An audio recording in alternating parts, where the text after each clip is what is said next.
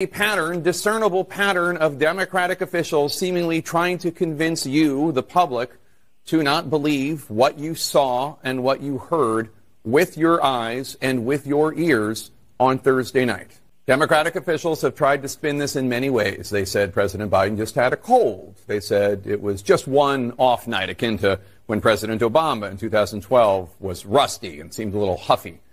But behind the scenes, make no mistake, most Democratic officials witnessed the same shocking spectacle that you did.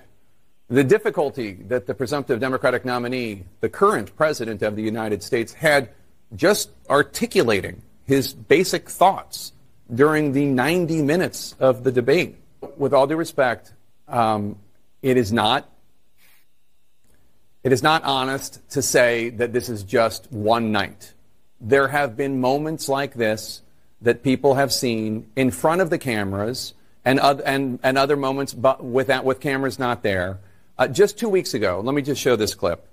There was another moment like this, not just a senior losing a train of thought, but something else going on. Here he is. It was in an event about immigration. He tries to introduce DHS Secretary Mayorkas, and there's some sort of glitch. I don't know what it is. Let's roll that tape. Thanks to all the members of Congress and Homeland Security Secretary. I'm not sure I'm going to introduce you all the way.